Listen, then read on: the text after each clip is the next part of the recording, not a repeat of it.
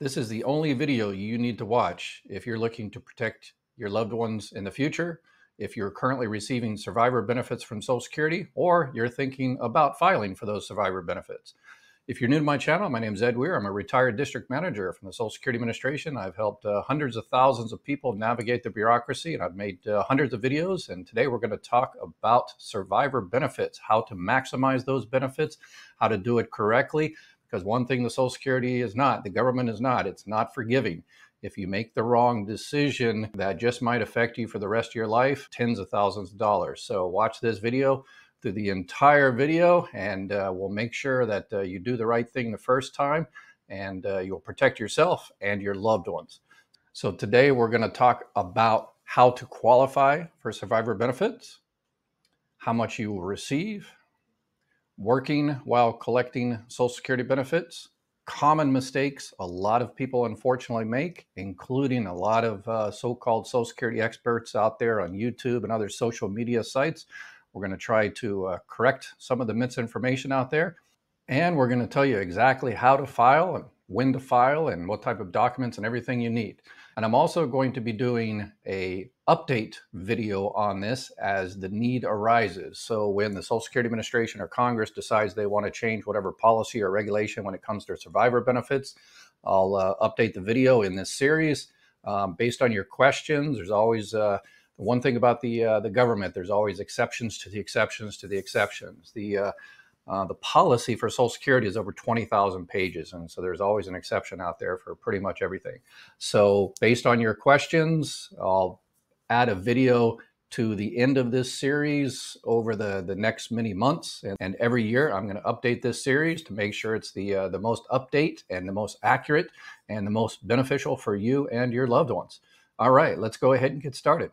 So how do you qualify for survivor benefits? Well, number one, the worker. So what we're going to do is this video, we're going to call the worker essentially the person you're filing benefits on. In Social Security Administration, we call it the number holder, NH.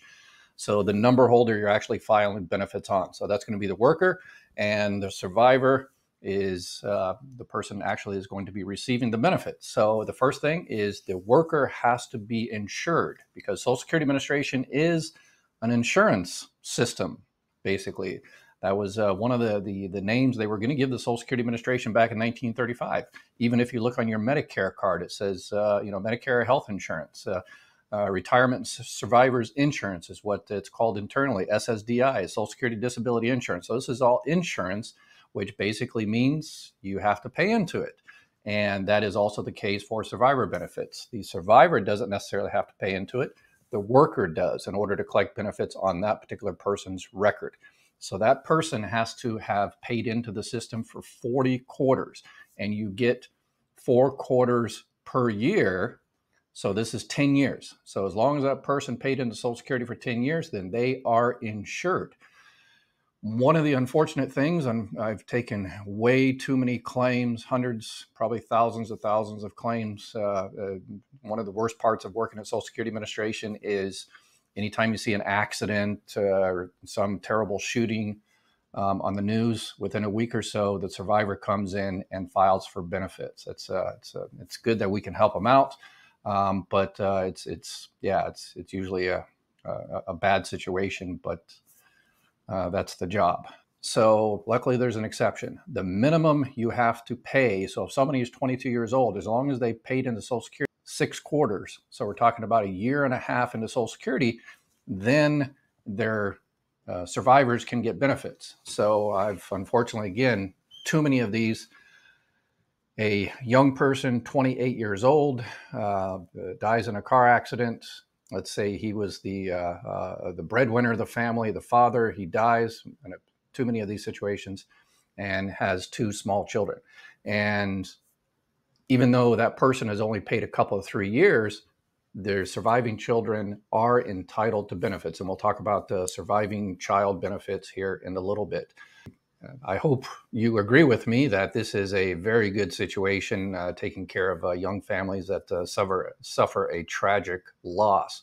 And that's always kind of the example I get when, rightly so, people say, hey, I paid into Social Security, or my husband or my brother paid into Social Security their entire life and they passed away before they were able to collect Social Security, what happens to all that money?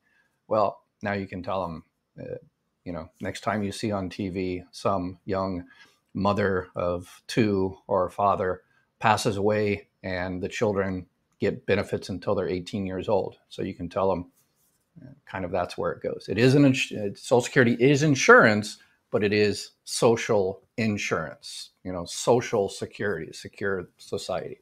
So there's my 2 cents on the kind of the mission of Social Security. All right, so 10 years, or there are exceptions for very young people that pass away. So even if you are a surviving divorced spouse, so I'm going to break this video up a little bit and we'll talk about both at the same time. So we're talking about surviving spouses, those that were actually married to the worker when that worker passed away. And we're also going to be talking about divorced spouse benefits, that someone that was married to the worker, let's say 20 or 30 years ago, but they were married to them for 10 years. So as long as you were married to that person for 10 years, then you are eligible for benefits on that particular person's record. And later on in the video, I'm going to share a trick that some ex-spouses try to pull when they get a divorce, and Social Security doesn't buy it. So when can you actually start collecting survivor benefits? Normally 60 years old. So that's the earliest you can collect it at 60 years old. However, if you're disabled, called a DWIB, disabled widows benefits. So if you're disabled, then you can file from 50 years old up until you reach 60. So as long as you're disabled, then you'll have to go through the entire disability process. And I've got another video on that, on how to file for disability and improve your chances considerably based on my experience taking hundreds of thousands of disability applications at Social Security Administration. I've got quite a few tips, tricks, and secrets on that. You can also receive survivor benefits if you're taking care of the worker's child who is under the age of 16. This is called auxiliary, or actually survivor, child and care benefits. If the person is receiving, the worker is receiving retirement or disability, and that person is still around, then the other parent who does not work can collect auxiliary child and care benefits. When the worker passes away, they change the name to survivor child and care benefits, and the benefits also increase as a percentage. So if, again, I want you to watch these videos, not only for you, but think of someone in your orbit, someone that you know that says, oh, wait a second, I know someone that, their husband passed away, their wife passed away, she was the breadwinner, and let me go ahead and share this video. So, and they might share it with someone else, and that person might find a lot of money and say, wow, I didn't know I could do that. I thought this, that, or the other. So do the right thing and share this video, like and subscribe and all that kind of good stuff. And that way it sends it out to anonymous people you never know, and they might find some more money. So it's a beautiful thing. So if you have a child under the age of 16, or that child was became disabled before the age of 22, this is called its disabled adult child, then you're also eligible as a child in care. So basically the spouse, the surviving spouse has to, for all intents and purposes, has to stay home and take care of that under 16-year-old child or the disabled child. Therefore, they cannot work. Therefore, they can also get surviving child and care benefits. And obviously the kids will get benefits as well.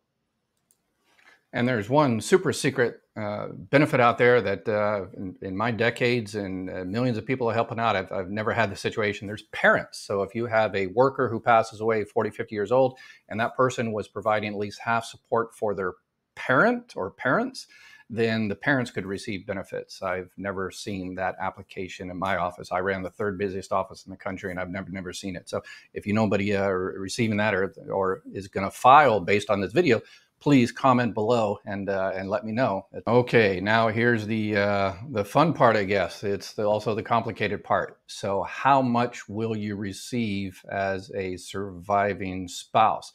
So let's throw this up here and let's go through the list. And The best way to find out is if you qualify for survivor benefits and you don't want to play around with, okay, I'll calculation this, and you don't want to do the long division, then all you have to do is call Social Security. But stick around, you just skip through this part, get to the next part if you don't want all the calculations. But let me go ahead and throw those up there for those that are interested in that mathematical stuff.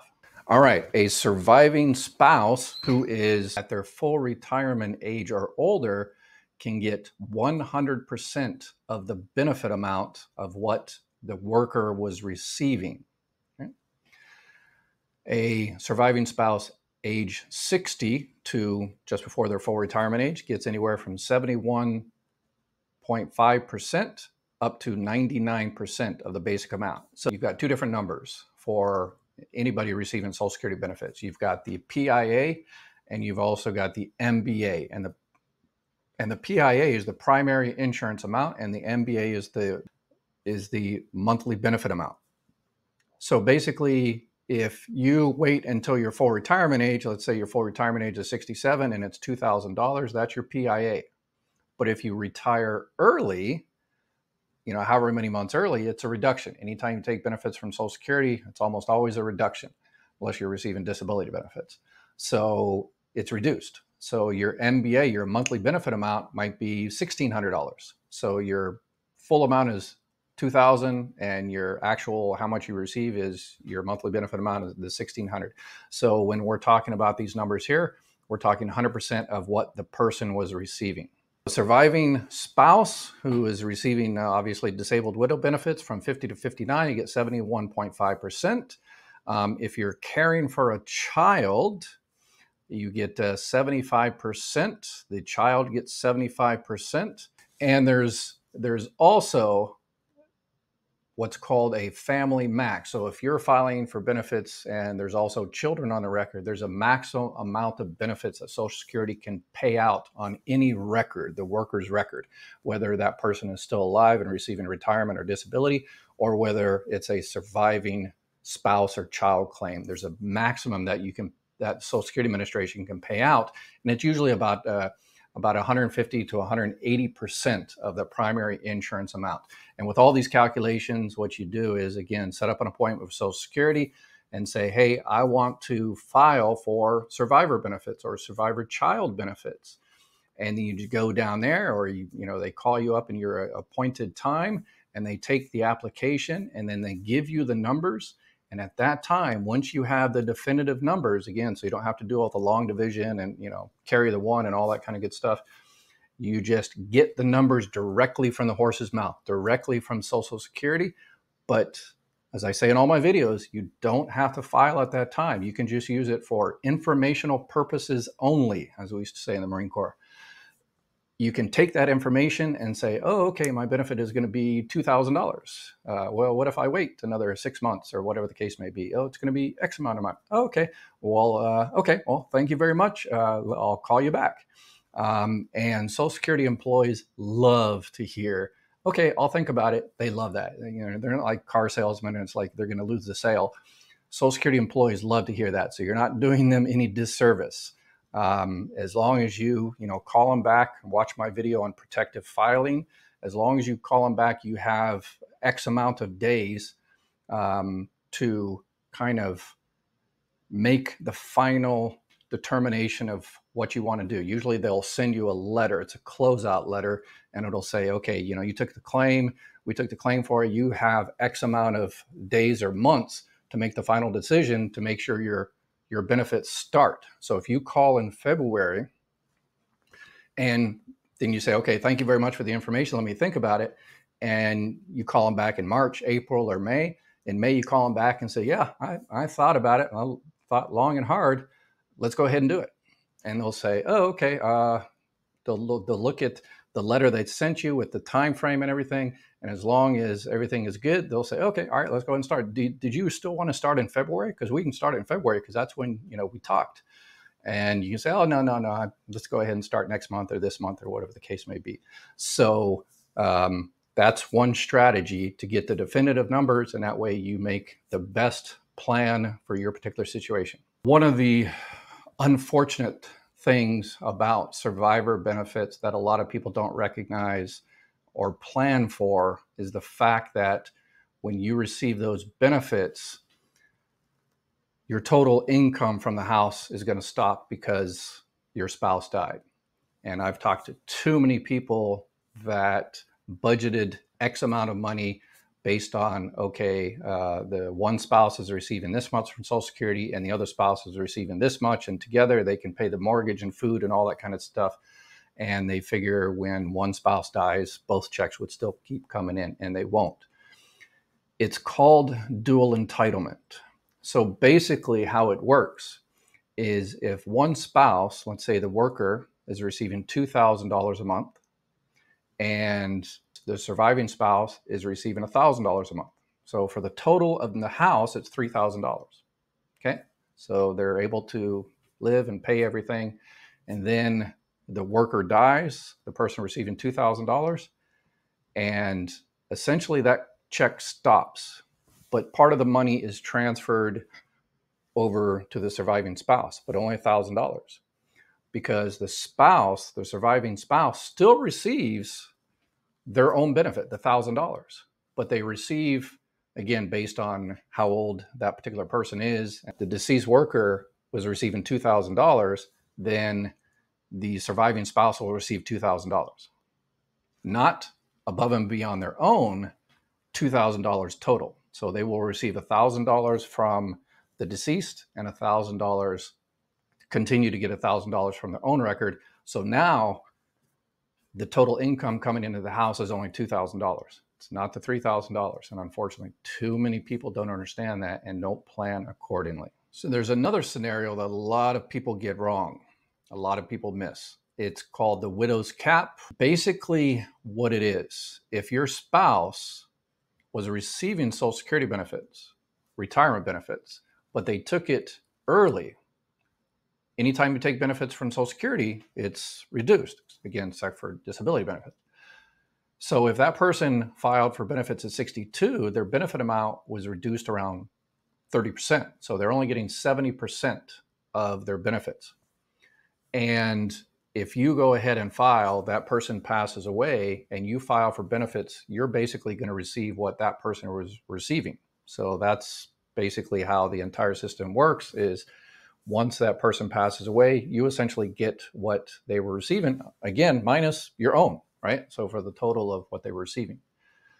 It comes in the same check, so you don't know there's two checks or anything like that. It's called a dual entitlement, where you get, it's just one check, but it's an addition, both checks together. But if that person was reduced, quite a bit, then Congress decided that surviving spouses perhaps need a little bit more, because again, one of those checks stopped. So one of the things Congress did, I guess, is good. It'd be nice to get a little bit more, but they determined that they're going to give the surviving spouses a little bit more than just the 70% what that person was receiving, and that is the widow's cap, that limitation. And it goes up to 82.5%. And rather than receiving 70% of that person's full benefit amount, the PIA at full retirement age, the surviving spouse will receive 82.5%. And the trick here, what a lot of people miss, and there's people throughout the country, you just might know someone that is waiting to collect surviving spouse's benefits. So they collect on their own benefits, which you can do. So you can collect on a surviving spouse and then wait until your benefits amount increases to your full retirement age, or even collect delayed retirement credits and then switch from surviving spouse to your own, or vice versa.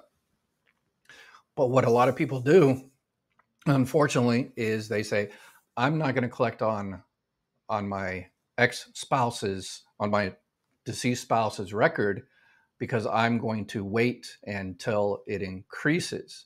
And unfortunately, if that person took it early, then it's never going to increase any more than 82.5%, which is usually around when you turn 62 and a half. So if you know anybody that's, getting to be 62 and a half, and they've been waiting for a couple of years. You can start benefits at 60, but they've been waiting for a couple of years. I'm just going to keep waiting until that benefit amount keeps increasing. It's not going to increase any more than 82.5%, which is about 62 and a half years old. So call that person tonight and say, hey, you should stop waiting. You should call Social Security and find out how much your ex-spouses or your survivor, usually it's ex-spouse because you don't know how much, when they retired and everything.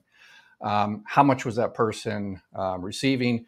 And Social Security will, usually if you call the 800 number, they won't be able to, someone at the front window or the people answering the phone won't be able to answer a complicated question like that. Usually you'll have to set up an appointment and just do what I told you before, say you want to go ahead and file, but then say, okay, well, I'm with those numbers, I don't want to file right now. I'll try again in a year. So that's the best way to strategize to make sure you maximize your benefits.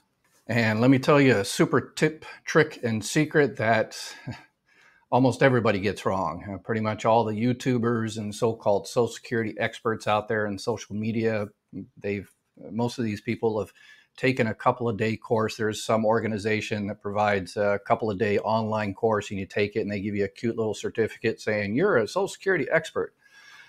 Again, even Social Security employees, one of the problems with Social Security employees is you get that muscle memory.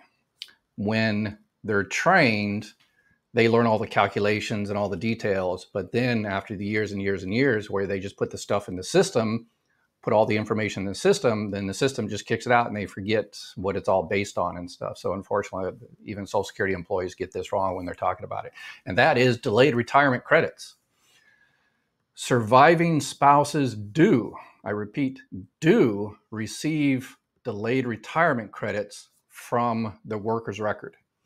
So one of the problems is the misunderstanding, I think, derives from the fact that current spouses do not. So if you're a spouse and you want to collect from the worker because that person's benefit amount is higher and that person has not collected until they're 70 years old, they have a lot of delayed retirement credits. So they might, be receiving, their benefit amount might be, $4,000 or something because they get all those delayed retirement credits. So you're saying, cool, I get up to 50% of that. I'm going to get $2,000, right? And then when that person passes away, I'm going to get the $4,000. Well, you're right halfway.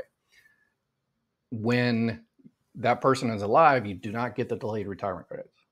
When that person passes away, you do in fact get the delayed retirement credits. So you're only going to get, so if that person's benefit amount was, full benefit amount was $2,000, you're going to get $1,000. That person's getting $4,000, but you're only going to get $1,000.